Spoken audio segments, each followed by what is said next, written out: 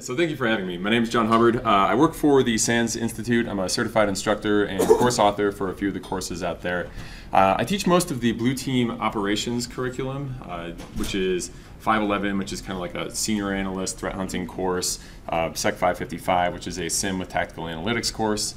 And then I co-authored a course on using Elasticsearch as a SIM, and then just released a brand new 6-day course called Sec 450 Blue Team Fundamentals, which is kind of where this presentation came from in my research in doing that. That course is meant for people. I wrote the course for a problem I had myself. I was an analyst that kind of came in as an entry-level role and had worked my way up to SOC manager at GlaxoSmithKline, the pharmaceutical company. And we were always trying to figure out, where do we want to send our newest team members? And so that's kind of what that course is for and what brought this presentation about. And so one of the things I'm very interested in is making sure people are doing the best job as a blue team and also being happy with the job. I went to a B-Sides conference in Baltimore, I think it was 2016 or 2017, and there was a SOC panel there. And while I was at the SOC panel, there was a discussion about the job of being an analyst and the ups and downs of that. And I heard a lot of people saying a lot of, like, I don't know, disparaging and kind of like downer sort of stuff about the job. And they're saying, oh, it's a revolving door job, my team is always changing, and it's, miserable, and we're doing the same thing every day. And I was sitting in the crowd thinking, like, I don't feel like that about my job. Like, I really enjoy doing what I do, and we don't really have that experience. And so kind of at that point, my interest in that topic was piqued. And through writing this course and talking to a lot of analysts kind of along the way, I started to find some answers to that. And so that is what this presentation is about.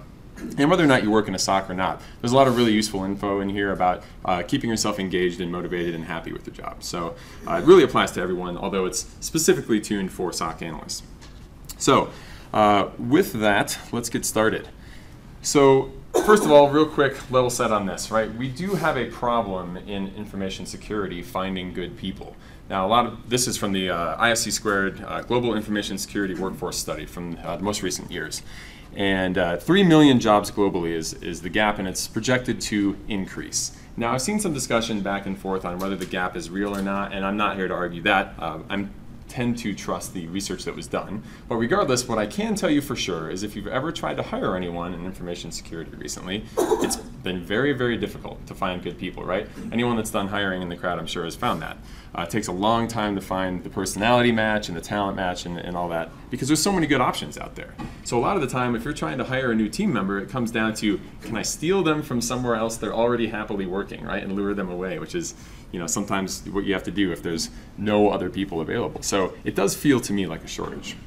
On top of that, is that shortage taking an effect on us? 59% of people said moderate to extreme risk because of their lack of staff. And so yes, at least perceptibly, this does seem to be a big problem.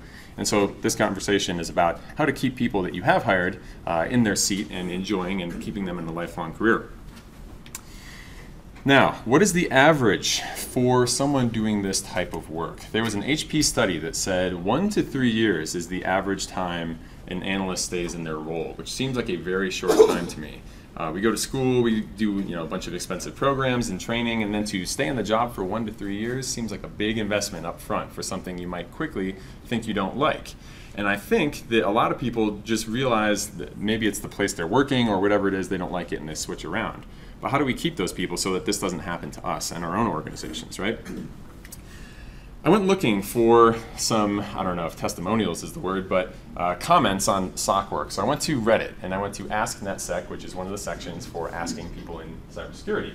And these were the comments that I found about anytime someone was talking about a SOC job, which was very disappointing to me because I see a lot of stuff on here that's like, oh, we're just making metrics, I'm drowning in tickets. We get alerts like you were scanned by an IP that was command and control 10 years ago.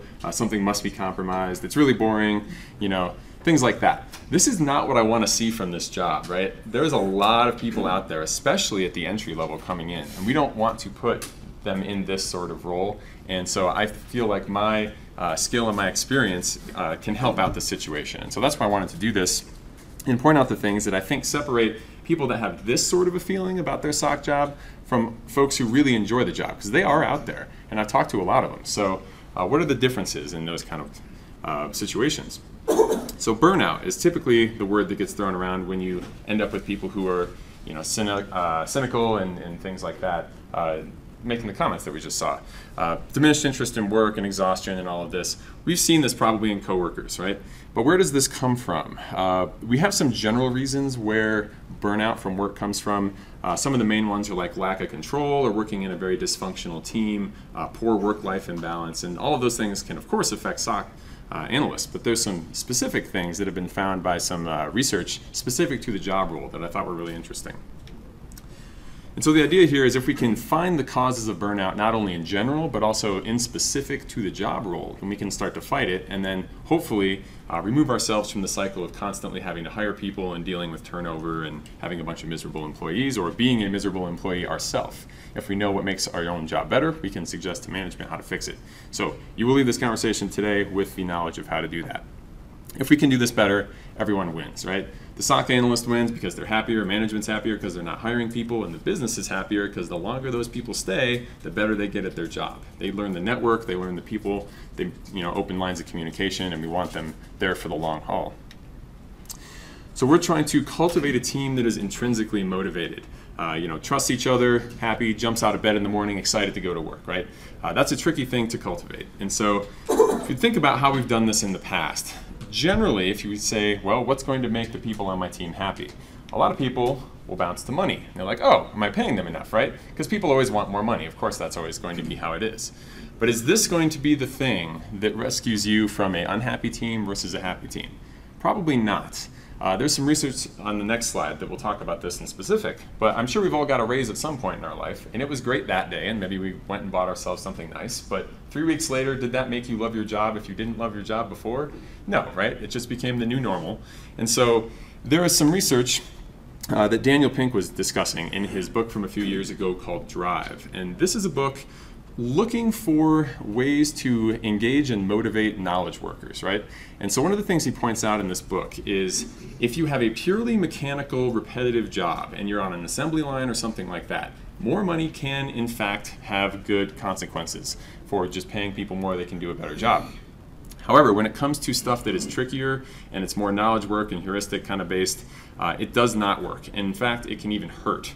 And so what they were saying is if you pay people too much, it can start to become about the money and external motivators as opposed to the internal satisfaction you have with solving problems and the other things that would draw you to that in the first place. And so it is something that he says is probably not the right approach. And so we have to figure out what is it that will inspire people in these type of jobs. And if anyone's read this, there was 3 factors that he identified. And these line up very well with the specific things that I'm going to talk about afterwards to a SOC. But this stuff, it'll be fairly self-obvious, right? I'll say these things, you're like, yeah, that totally makes sense. But if you don't have a label or a model to kind of put these together and remember them in your mind, it's kind of hard to come up with, I'm unhappy here, but I don't really know why. Like, how could I tweak things to make it better? So we'll list off this stuff and talk about how it kind of works together. And so hopefully you'll leave with a good idea of how to make your job more enjoyable. So autonomy is the first one, the desire to be self-directed, as he stated. People obviously love being self-directed. You want to do what you want to do and not what someone else wants you to do, right? That's a fairly obvious one. And so the more degree of autonomy you have, the more likely you are to be happy with your job and more engaged and excited to be there. That would make sense. The second one identified by Daniel Pink was mastery, the drive to get better at something. So this is another fairly obvious one, especially in tech and other things like that. We're a bunch of people who generally are very intellectually curious. We're going home and we're coding stuff, putting it on GitHub, giving ourselves challenges. In general, people like to be challenged and feel like they're getting better at something. And so that's why we do a lot of those things, right? And we want to have a job that continues to feel like it is building us up and we're getting better and better over the years. This can fall afoul of some SOC jobs because if you have a repetitive job, you may feel like you've hit the ceiling and you aren't mastering stuff, right? The other high-level principle is purpose. And purpose comes in at a few levels. There is kind of the macro level of, do I agree with my company and what we're doing and where we're trying to take the world with our product or whatever it is that we make. And then there's the more micro level on maybe the security team specifically. Do I feel like what I'm doing here is actually contributing to meaningful security changes in the company? Or am I just doing things and allowing someone to check a box, but ultimately we're not accomplishing anything here?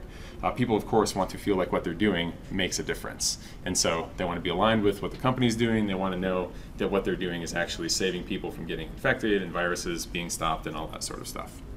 So those three things at the high level, what keeps people in like knowledge work sort of jobs engaged and motivated? Does this translate to a SOC?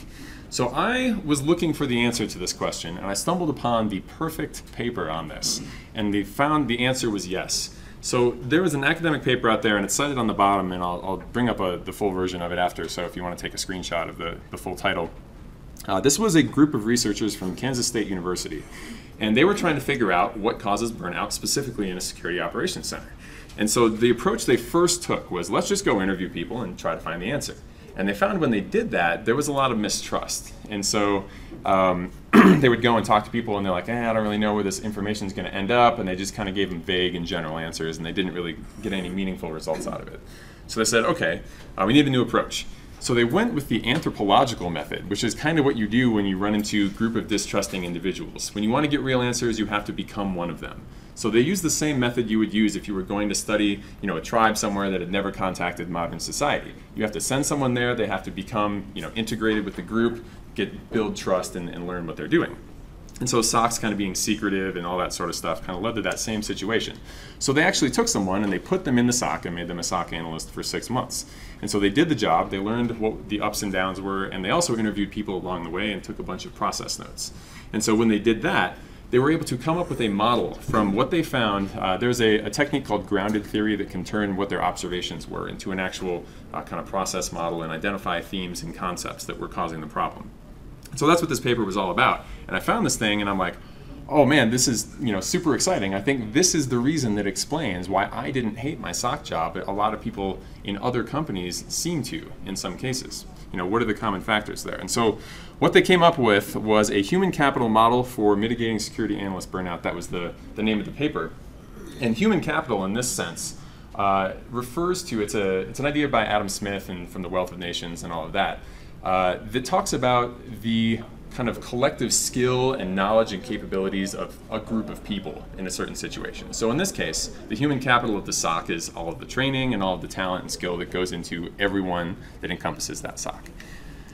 So they came up with what they called the human capital model here. And this is just part of the model. We're going to build on this in a second after I step through these things. So growth, skills, empowerment, and creativity.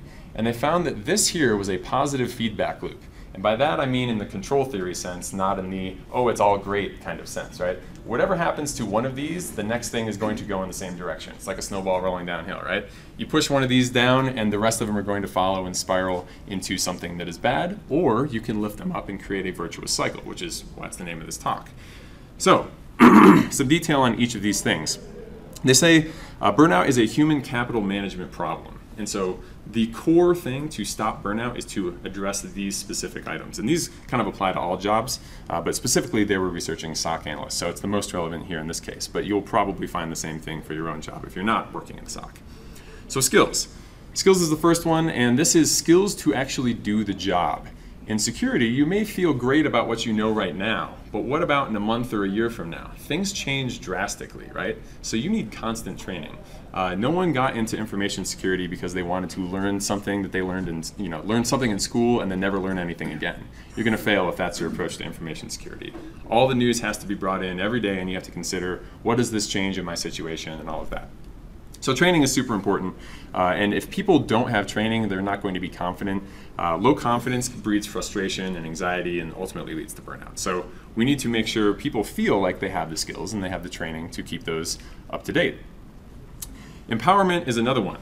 So empowerment to perform your job efficiently, get to the data you need to get to, and actually have the power to affect change and stop bad things from happening. Some of the things they suggest for this was allowing analysts to author new threat detections. So if they see things going wrong, they probably know how to pick it up. So they let them, write rules to stop those things, or at least identify them. Developing their own tools as needed. If you have an analyst that says, I hate this part of my job and I know how to fix it, give them the time to fix it, right? And then make sure they see the impact of what they are doing. Now, how this ties in a positive feedback loop to the previous thing, if you are training your people and they have current knowledge and they're highly skilled, then you're probably going to trust them with the powers to do whatever it is they need to do. If you do not train them, then you're going to have the perception, as a manager, like, I don't know if I can trust them with the ability to be an admin on this system, or if I can trust them to go in and collect such and such data. So you need to have people that you trust with skills to enable them to be empowered, right? They're kind of connected pretty closely in that regard.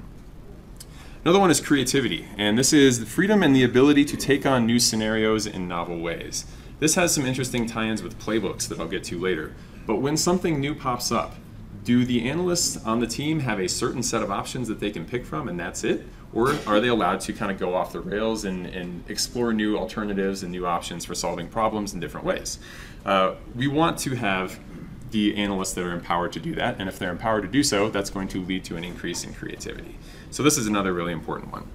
We want to encourage people to learn new technologies, learn new tools, and kind of step outside their pure operation tasks and make themselves better, kind of as a side task. And that, of course, leads to growth. So if your analysts are able to be creative and are empowered to do so, they're obviously going to keep growing. And so growth in this case, increase in intellectual capacity and capabilities of the analysts is how they phrase this. There's a number of ways that you can learn, right, and grow. Learning on the job is a big one. Learning from mentors, formal training, going to conferences, and everything like that. These are all super important, and obviously feed right back into the skills piece. The more you're growing, the more skills you're going to pick up, the more empowerment you're going to have, and then you're going to be able to be more creative and come up with better solutions. So it is a positive feedback loop of all of those things spinning. But there's more to it than that. There are a few additional factors that they found. That was the core 4 categories that, if anything else, tune your processes and what you're doing to optimize those 4 things. But outside of that, to mitigate analyst burnout, SOCs have to pay special attention to the interaction of human capital with 3 other factors.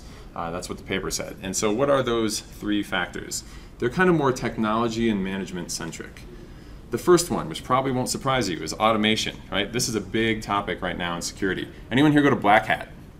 How many times did you see the word automation, right? It's all over the place. SOAR tools are the new hotness.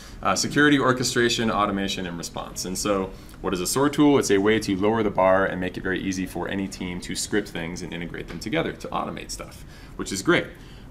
If you have the ability to automate stuff very easily, you can eliminate those repetitive tasks that are very low creativity tasks that no one likes doing in the first place. So this is an enabler of creativity because it removes other work that there's no value in humans doing, but maybe you didn't have the ability to automate it before. SOAR comes in and it prepackages a bunch of scripts and everything for you, and you can throw them on a GUI and kind of connect them with if and then and else kind of blocks and conditional logic. So automation is a great thing. However, to get to the point where you need to be with automation, you need to give your analyst time for reflection. And so we have to say it is okay to take some time out, think about, and you want to empower and incentivize your analyst to do this, how you can make your own job better. Think about every single step that you take day to day. And is there value in you moving that bit of data here or performing this interaction, or can we just make an API call and have it all happen automatically? That's the promise of SOAR tools, right? Is humans are only doing the work that humans should be doing, and everything else is scripted and automated together. So only the interesting work is left. And that, of course, feeds the human capital thing, right? Because now we're doing work we like instead of repetitive work feeling like robots. So we need to have time, right? And this is a big issue. You hear all the time, oh, if I only had time to do this, I could make it better, right? That's a common problem. If you have automation, this will inherently bring operational efficiency. Just having people that are on the positive, side of the human capital model will inherently bring operational efficiency. But automation tools are a force multiplier on that. And so this is a really important one to have, and automation is kind of what brings this about. The last piece of this model is metrics, and I have on the next slide how these all relate to each other within that cycle. Metrics are the communication channel between the SOC and management. And that is a very, very important thing to remember, because all of the funding and all of the backing for the SOC, and the reason it exists is because management wants it to exist. It's a loss prevention function, and it's not a cheap one, right? And so the SOC has to continually justify that why it exists and that it should exist. And so the metrics you're creating are inherently going to be brought up if you're working more efficiently and people are happy. If they're, on the downside, metrics are going to look bad, management's going to see bad metrics and start getting, the idea in their head that the SOC is not worth what we're paying them. And so ultimately funding is going to go down, and then you're not going to get any training, and then now we turn this into a vicious cycle, and things go south rather quickly. So you can see how this stuff would be all connected, right? And so this is the whole model here. And in the paper, they have a slightly more detailed one. I cut out a few boxes, but I mentioned how it all connects just to make it fit on the slide. Here on this side is the human capital kind of 4 concepts that we need to optimize for, and bringing those about along with automation tools will bring operational efficiency. Operational efficiency leads to good metrics. Good metrics fed to management means happy management, which means the SOC continues to exist and do what they do and get training and funding. And all of this is one big positive feedback loop as well. Not just this, but all the way through this path as well. So these are the things that we have to try to optimize for, whether you're in a SOC or not, right? You can see how these things would make people happy and how ultimately the metrics you create are an output of what you're doing, and then will fund a feedback loop to whether you get funded to keep doing it or not. So that is the whole model and what we want to optimize for. So given that, take some moment to reflect here, whether you're in a SOC or whether you're doing a different job. Are you aiming for these values, or are we controlling people and putting limits on them and kind of stifling their creativity or taking away their empowerment? Are we constantly feeding new skills to the people that want to work for us? A lot of people in information security are hungry to just learn as fast as possible, and getting in the way of that is a great way to make people leave. And so that is a really important thing. So before you answer that, here's some questions to think of on this track. As an analyst, we have playbooks. That's become a big thing, especially with SOAR tools. You make this workflow of here's an input, here's this and this and this and this happens. Some of it's automated, some of it's manual interaction, and all these things need to occur. And maybe we have a phishing email, you follow this set of steps. You get a USB virus, you follow this set of steps. Things like that. Do the analysts know what to do when a situation arises that is not in the playbook? Are they empowered to do something outside of the playbook? Or even within the playbook, how much leverage do they have, right? This gets back to the whole autonomy thing and creativity, specifically in the SOC human capital model. Are they comfortable off the map? If you find that people don't know what to do when there isn't a prescribed set of steps, you probably have an issue with creativity. Or if you're purposefully saying, in this role you can't do more than X, then you're probably also limiting creativity, and that could be a dangerous thing to do. Are analysts trusted by management? Can they get to the endpoints? Can they see the data they need to see? When I was fairly new to being an analyst, we had a situation where there was like proxy log data, and they were like, hey, security team, you can't see the proxy log data because it's covered by privacy rules, and you're going to have to ask permission if you have to see proxy logs. So of course we heard that and we're like, you realize we need this for nearly every single thing we do, because if we're trying to find if someone's infected, they're probably going to be making some kind of HTTP transaction that goes through the proxy. We need the proxy logs. And they're like, yeah, just ask permission. All right, we're going to have to ask like 10 times a day. And so we started doing that, and eventually that broke down, and we're like, look, we just need like blanket permission to do this, because it's insane to ask every single time to do our job, right? That's just red tape that doesn't need to be there. And so that kind of thing can pop up. So yes, we want to be on a least privilege kind of, that's a good security principle, right? Least privilege and access to data. But if you're getting in the way of something that your analysts need literally every single time, or would greatly improve the quality of their analysis, try to remove that roadblock, right? Our process is needlessly manual. There's a lot of times that I'll be talking to people and they say, oh, we do such and such and move data here to there. We were guilty of this at one point. Early on, we had a bunch of alerts for everything that went off going into an email inbox, and it was kind of our queue for what was going on. So when we validated something and said, oh, we want to investigate this alert, we would take the text out of the email and then paste it into the incident response ticket solution, right? That is a big waste of time. Why are we manually moving text from one thing to the other and refilling in boxes? If we could just automate that and have our alerts go directly to the ticketing solution and then triage them there, we're not re-entering data and we're saving a bunch of time. So just stuff like that, right? Think about your workflow, and does it make sense for you to be doing the steps that you're doing? Try to get rid of that stuff, and SOAR tools really make that easy to do. Training. This is a constant topic between a lot of analysts and management. Analysts typically want to learn very, very quickly, but doing so requires either expensive classes or travel, and there's always this kind of back and forth about what can we afford versus what they want. Obviously, more training is going to be better in a lot of cases. Live fire practice, we'll get to like purple teaming and stuff on a later slide, but how often are people getting trained? Some analysts work in places where they're just not going to pay for training for us, and so they end up paying for it themselves. You can probably imagine what road that leads down for those people. They want to probably work somewhere else that does provide training, because there's plenty of places out there that do provide training. And I get it, right? It can be expensive, but there are alternatives and other ways that you can hopefully facilitate that if you don't have budget for a high-cost training package. Another key thing to think about here, who trains your most advanced people? If people want to constantly learn, and we're taking that as an assumption here, what happens when they get to the top of the organization, your best analyst, right? Along the way, they probably had mentors, they were learning from their coworkers, and maybe they got some formal training as well. But when they get to the top, now they've found the ceiling, and they're gonna start looking around and thinking like, I don't know if I have anything more to learn here, right? And so if you want to keep those people, and you do because they're your best, right? Those are the ones you might need to fund the formal training for in some way as the most high priority, because you want to keep them learning and make sure they don't feel like they've found the ceiling and get bored with their job. And so that's a really important one there as well. Do analysts get free time for new ideas and tools? This is one of the other problems I commonly heard. There was someone in the audience yesterday when I gave this talk that was talking about we don't have any free time outside of the tickets that we have to do. So if you don't have any free time, you're always operationally clicking through stuff, you're never going to have time to make your job better. So you have to give people that time to pursue what they know is going to make, in the long term, their job more pleasant and more likely ultimately to stay.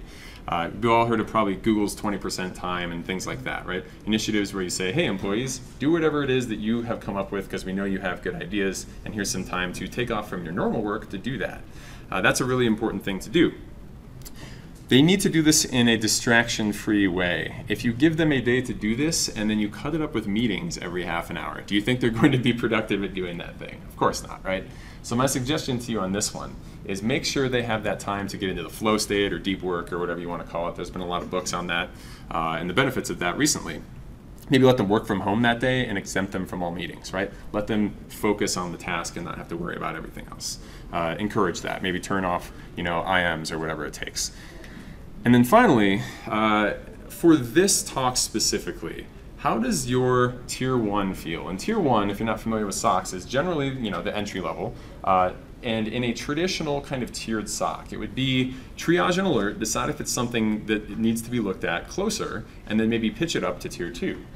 Now that job, you can imagine, gets boring fairly quickly because you are inherently limited. And so we're saying you can see this data, but then once you identify that something's bad, hand it off, right? And then go to the next one.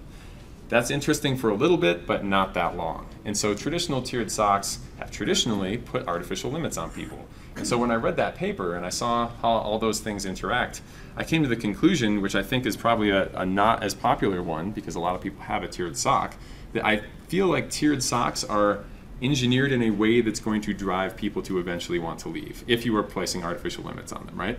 Which is why, and I think what ultimately answered my question, in my job we ran a tierless SOC, and those are out there, right? It wasn't just us.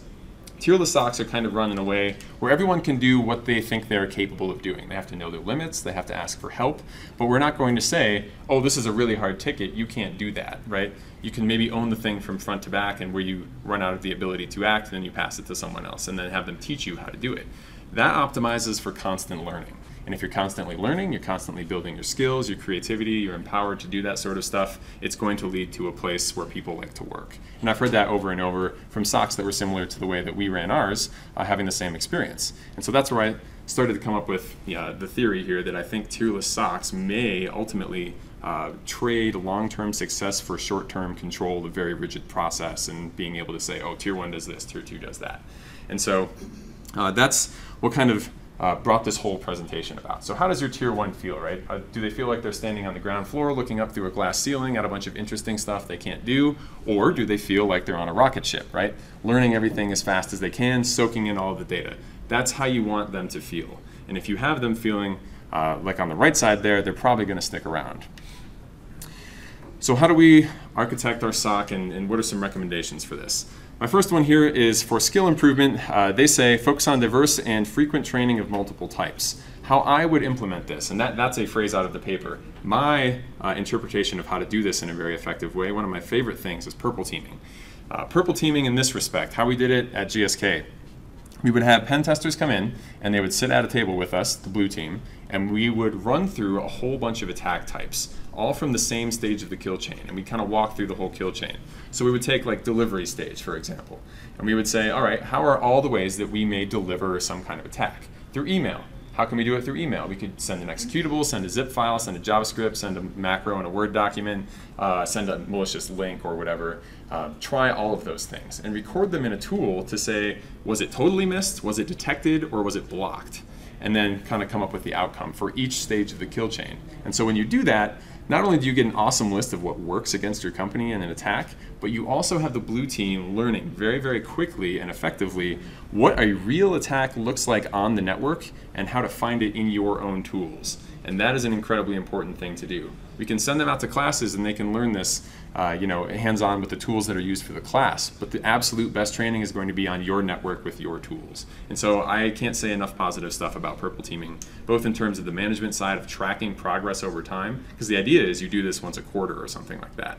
And there are tools out there, and then I can talk about if anyone's interested specifically in what it is, to help you track that as an objective measure of the blue team over time. As a training, it helps work really, really well. So train like you fight is kind of the phrase that goes with this. We want to see as closest to the real thing as possible so that when we do see the real thing, we know that we will catch it.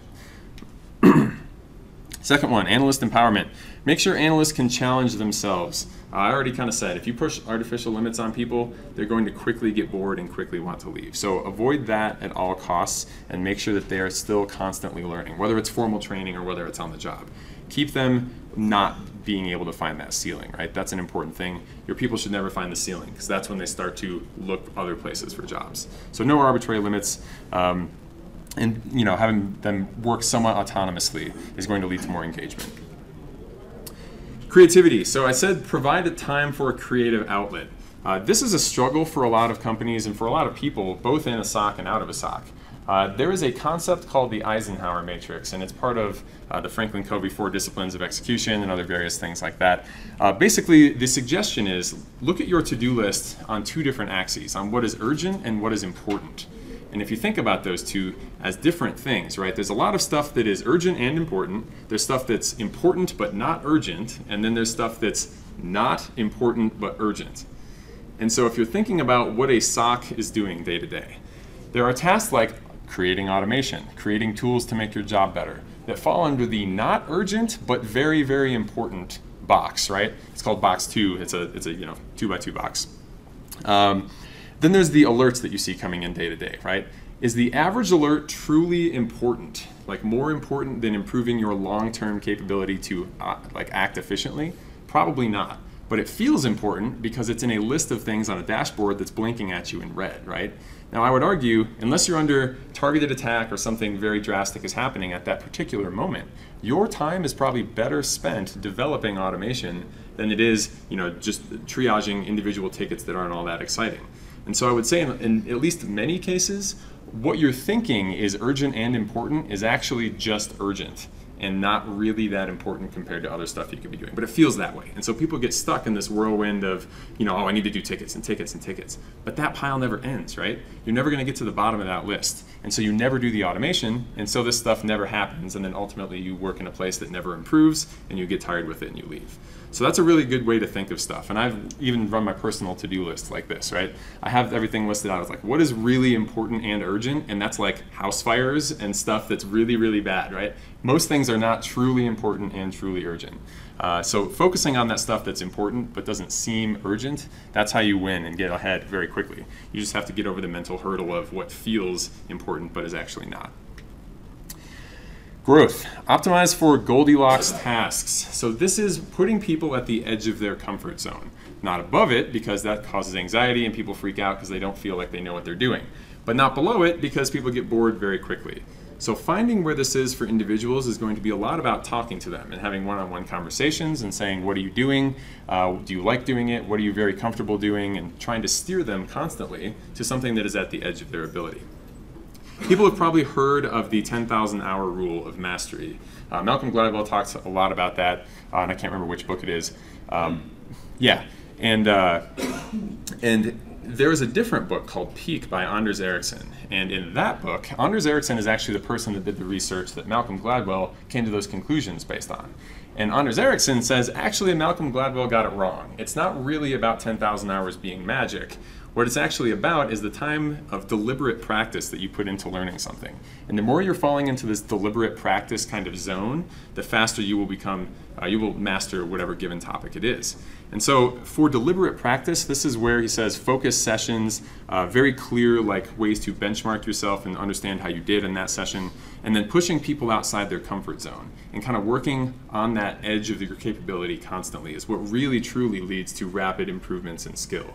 And 10,000 hours just tended to be what it seemed like a lot of people took to do this, but you can accelerate it. So it's not necessarily time bound, it's about deliberate practice. And so when you say, here, take a creative project, do this as best you can, take focused time at home alone with IMs turned off, right? That can be a great deliberate practice session and can give people the ability to build a lot of skills very rapidly. So those are the tasks we want to optimize for and make sure you understand where people fall and assign them those kind of things. Automation and operational efficiency. SOAR tools, do you need one to create automation? Absolutely not, right? A lot of teams out there can script. If you know PowerShell, if you know Python, if you know Bash scripting, you can do what a SOAR tool is doing. You just have to write it yourself. But people have been doing this forever, right? It's just called scripting. SOAR just put a front end that has a GUI with it, right? So whether you have a SOAR tool or not, this can be done. If you don't have a SOAR tool, then it may take you a little longer and you may need people with more capability, but you can get it done. And with that automation, you want to eliminate those repetitive tasks like the plague. Just get rid of everything that you can possibly get rid of that is not fun to do. Think about what it will take to do that sort of stuff. Sometimes it's tricky, and you have to think about, like, one of the things we did was triaging all the email that people reported as spam. Well, how do we go through a giant inbox of email and then pull out the stuff and investigate the things we're interested in? You kind of have to think about your workflow. So what did we do? We said, okay, we're going to use PowerShell, pull all the emails out of Outlook, and then we're going to parse through them in JSON format and look for URLs, and then can collect those URLs and do a bunch of submissions to Threat Intel and all that stuff, and take a lot of the work out, right? It can be multiple steps to do this, but you can get a lot done with automation, even if it's not a single one-step task. So giving time for doing that and giving your analysts the ability to do that is another creative outlet, and they will continue to learn, and it's great for everyone. Metrics is a big topic, and I won't go too far into it here, but here are some of the key, meta features that I would say that I want to see in what you're reporting as metrics. First of all, talk to your analysts. Do they buy into what you're reporting? Do they think it is reflective of reality, or are you reporting stuff that is just fluff and we're just doing it so that we say we produce metrics, right? Make sure that they feel fairly judged, because if they don't feel fairly judged, they're going to be doing stuff to try to make the metrics good, which is not what you want them doing, right? Do they demonstrate a SOC ROI? Not just the ROI, but are they reflective of the analyst effort? Analyst effort is here because there's a lot of tasks that SOC can do that aren't directly stopping attacks. Getting better is something you want to happen. So that kind of effort to either create new tools should be reported on, or when you're investigating stuff but it ends up as a false positive. Is that wasted work? Not really, because you still have to investigate a lot of things. You want to eliminate false positives as much as possible, but we're never going to get to zero. And so that time spent on triaging false positive alerts is not wasted, so you want to say, even if there's nothing in the report of bad things that happened this month, look, we still got a lot of things done, we made these improvements, we spent this much time looking through potential issues, we just didn't find any this month. And so we don't want management saying, hey, there were no attacks this month, what are we paying for, right? That's the kind of thing we're trying to prevent. Does behavior drive metrics, or do metrics drive behavior? If you have the wrong metrics, or if you just have metrics that are too strictly enforced, I've heard of this one as well. People do things and they change their workflow and how they report stuff because they know that they are being harshly judged on their metrics. So if you have a situation where you're looking for people to close more tickets than other people, right? If one of your metrics is how many tickets did that analyst close compared to their peers, do you want them to drive that number high? Is it good to close the most tickets? Not necessarily, right? Because how can you game that metric? You just don't look at stuff very close. You're like, it's fine, right? Great, now you have the highest number of tickets closed and you're the most efficient analyst, but you're also the worst one because you're not looking at anything. So be very careful with some of those things. And then do you understand the right levers you're going to pull to change those metrics? There's a lot of bad metrics that I've seen over the years. One of the ones I hate the most is how many attacks did you stop? And so I can get into the argument with that real easily, right? What is an attack? Is me responding and going into a machine and cleaning out an attack? Yeah, probably, because there was a virus and we had to do manual effort. That's an easy one. But what about backing it all the way up? Is a probe on the outside of the firewall an attack, right? Is a firewall deny an attack? Maybe. It was the first stage of one, right? Someone was trying to connect to something that shouldn't be there and doesn't make any sense to be doing. So yeah, technically it's an attack. It's just the very, very first stage that doesn't really mean anything. So do you want me to report the 1 billion firewall denies that we had? Or do you want me to report how many viruses we had or how many proxy blocks that we had, right? I can play with that number. And then if I do report that number, what lever are you going to pull to try to change how many attacks we're receiving a month, right? There's nothing you can do about that. It's a number that just happens, and so it's not a very good metric. So think about that stuff. The other one that I run into is a lot of teams are, have a runaway ticket queue that they can't keep on top of. And so they're reporting the ticket queue, and then it goes up and up and up, and ultimately management is like, why can't you keep on top of tickets? Do you not have enough people? And a lot of times the answer is, yeah, I need more people. But is that really what you need, right? What is the root of the problem of there's too many bad things happening in the environment?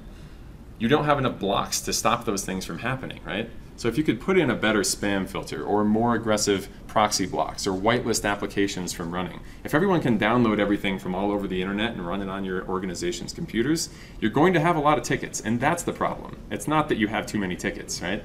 So consider what the root of the problem is to try to steer some of these things down that you are collecting as well. And then finally, on the topic of human capital, running a humans first SOC. So what I mean by that is optimizing the processes, the learning, the training, the mentoring, and all of that for people loving their job. And if you do that, then good security should emerge by nature, because people will like what they're doing, they'll be very good at it, they'll stay around, they'll know the organization and the risks and the threats, and they will understand it and they will become very, very good at it. And so if we optimize for people loving their job, ultimately we're going to get those that stay around and become very awesome at doing it as a result. And so we want to, I want to push that as a primary goal, cultivating human capital and then letting the good security emerge from that, right? And so that's where I think having a tiered SOC versus a tierless SOC, yes, a tiered SOC may be able to say we have very strict processes and everyone clicks this box and then this box and this box. And that's great in the short term, but if we want to long-term win, right? If we let the reins loose a little bit, let people learn and do what they want to do, we're probably actually going to get better security in the end. Even though it feels a little more chaotic in the beginning, you will probably get better security about it. So that was kind of the thesis of this presentation, and hopefully you agree with that. I'd love to hear feedback on that after the fact, so I'll be hanging out here, and if you work for a SOC in any kind of capacity, I'd love to hear your thoughts on that. So that's kind of the idea there, and that brings me to the end of the presentation. So I have this kind of stuff written into my new course. That's it down there, Sec 450 Blue Team Fundamentals, and so if you're interested, there's a much larger section in that class on this, and I'm easily findable online. Twitter, SecHub, LinkedIn is John L. Hubbard, and then that's my email address there. So if you want to get a hold of me for any reason, I'm easy to contact. So any questions? Yes? So when I got into this industry 2 decades ago, everything was very ad hoc. We were all creative, we were all autonomous, that's how we solved problems. Then a few years into it, someone came along with this great idea that we need to standardize. We need to document our processes and our procedures step by step. Yep. We all need to be a compliant with a framework. And then you kind of come out and in your presentation you kind of conflict with a paradigm that we're currently operating on. Yes. So how do you rationalize doing this in the current paradigm that we've been living in for 15 plus years of you got to be standardized, it's got to be step by step by step. You do not go off script because this is how we're going to beat the hackers. Yeah, so what I'm advocating for here is not total chaos and a return to completely ad hoc. What I'm saying, though, is there is a happy middle ground between too restrictive and total chaos. And so maybe backing up a little bit from 100% prescribed activity will ultimately lead to longer term wins.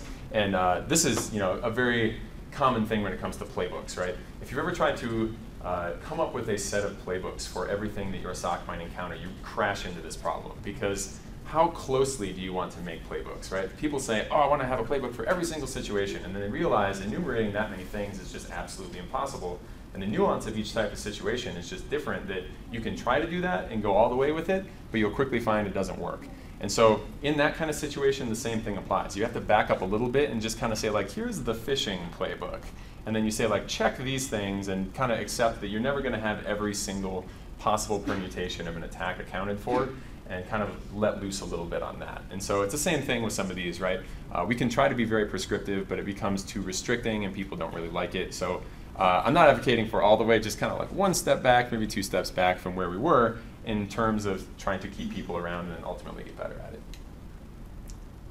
Yes? Any comments about, like say, one scenario you mentioned, a tier-less type SOC, and another one would be, say, if you outsource your tier 1, and then just say you have tier 2 and 3, I mean, yeah. I mean, they're pretty close, I would think, in my mind. I don't know. I think it's kind of callous to say it's somebody else's problem with the outsource side, but it is.